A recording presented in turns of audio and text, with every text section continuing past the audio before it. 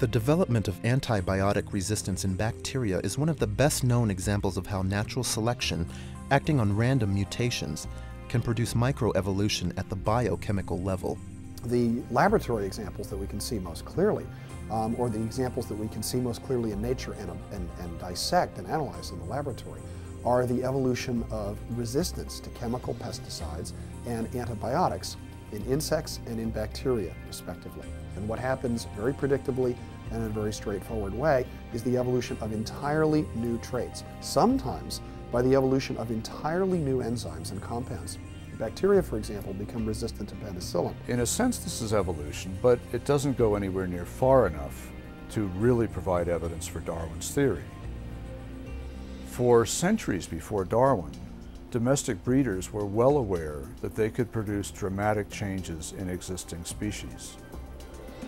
And in the case of antibiotic resistance in bacteria, that's all we're doing, or all we're seeing. We're seeing changes within existing species. In fact, just recently, a renowned British bacteriologist said that in 150 years of research, although you might expect new species to appear in bacteria before they would appear anywhere else because bacteria reproduce so rapidly, in 150 years we have seen no new species emerge in bacteria. Well, what Darwin's theory needs is those new species. Antibiotic resistance in terms of natural selection is an excellent example in its use. I mean, it's one of the hallmark examples given in microevolution for support of Darwinian thought. However, I think in the last few years, it's got to be reinterpreted to a degree. Laboratory research shows that when an antibiotic is applied to literally billions of bacteria cells in a petri dish, a few mutated cells that happen to be resistant to that drug remain. Those few cells can then give rise to a colony of resistant bacteria. The question is, how well does this mutant strain survive in the long run? This can be measured in what scientists call fitness cost. How well does this mutant bacteria survive when the drug is removed and it now must compete with the original parent bacteria?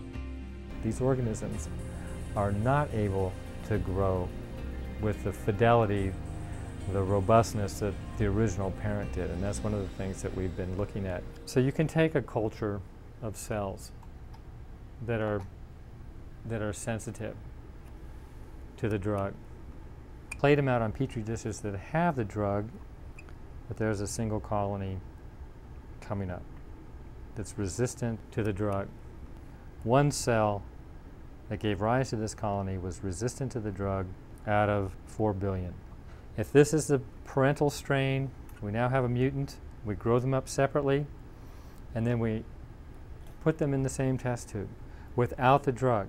So now we've removed selection, and we can measure empirically the fitness cost in terms of how well the resistant organism can now compete with its parent. The surprising result is that in a relatively short period of time, the resistant bacteria lose out in their competition with the parent. They can't reproduce as fast and over a short time disappear. Within 1 or 2 transfers of overnights, you can lose that population of resistant cells. And then after the 3rd transfer, the resistant isolate has been completely outcompeted by the parent. Why is the resistant strain ultimately less fit? One answer may be that the mutation that produces antibiotic resistance also damages the cell's ability to copy genetic information. It turns out that the resistant strain has a defect in its information processing system. So, these bacteria gain resistance to the antibiotic only by losing another key function they need for survival. That's why in the wild the resistant strain would lose out to the parent type, because the resistant strain is actually less efficient overall. We're going backwards in terms of the fitness of these organisms, not forwards, as used as an example of evolution. But defenders of Darwin's theory say that's not the whole story. They point out that new mutations can occur in resistant bacteria that will allow them to recover some of their fitness. These new mutations are known as compensatory mutations. Over time, interestingly, you can find compensatory mutations to increase the growth rate. So second mutations occur to build the organism back to where it was, but they never get back there completely. According to Minnick, compensatory mutations damage the resistant bacteria in still other ways, again reducing their overall fitness. So you get locked into this genetic condition that never allows you to recover what you lost initially at exposure to that drug.